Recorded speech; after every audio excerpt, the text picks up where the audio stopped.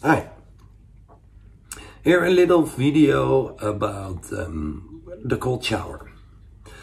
Yeah, what is like the trick, or how do you breathe during a cold shower? Which is of course a great preparation for doing an ice bath later in life. There's two ways you could say, like the soft way and the thin way. So the soft way is that you gradually build it up. You start with cold shower on the legs and on the arms, and then the day after you take, like your body, and slowly you build it up step by step. That is a way, and totally fine, but my way is a little bit different.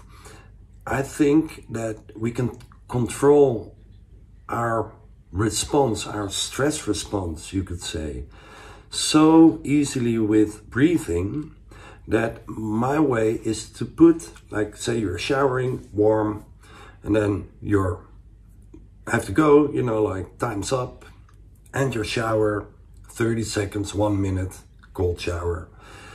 Step out of the hot shower, put it on cold completely, and then the trick is to not hold your breath during a cold shower. So that is like the challenge. If you just go in, you may be like, see my shoulders, high shoulders, stress response. So you want to keep on breathing, and that's the whole trick, and as slow as you can. So if you step out of the shower, put it like completely on cold, take a deep breath in, and then while breathing out, you step under the cold shower first with your face and your whole body while breathing out. Then your next breath, slow as possible in, and then again breathe 2-3 times slower out.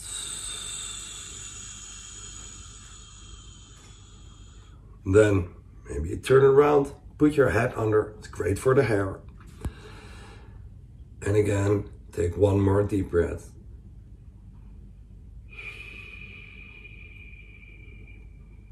Now, if you really can slow your breath, like stepping in while breathing out, and 2 more slow breaths, you're already at 1 minute.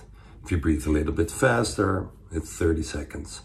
30 seconds, more than enough for every day. You don't have to do like a 5-minute cold shower. You don't have to cold shower only. It's really okay to have a hot shower and then end your shower cold, or that's at least what I'm doing. Every day a minute, great way to start the day. Okay, that's it.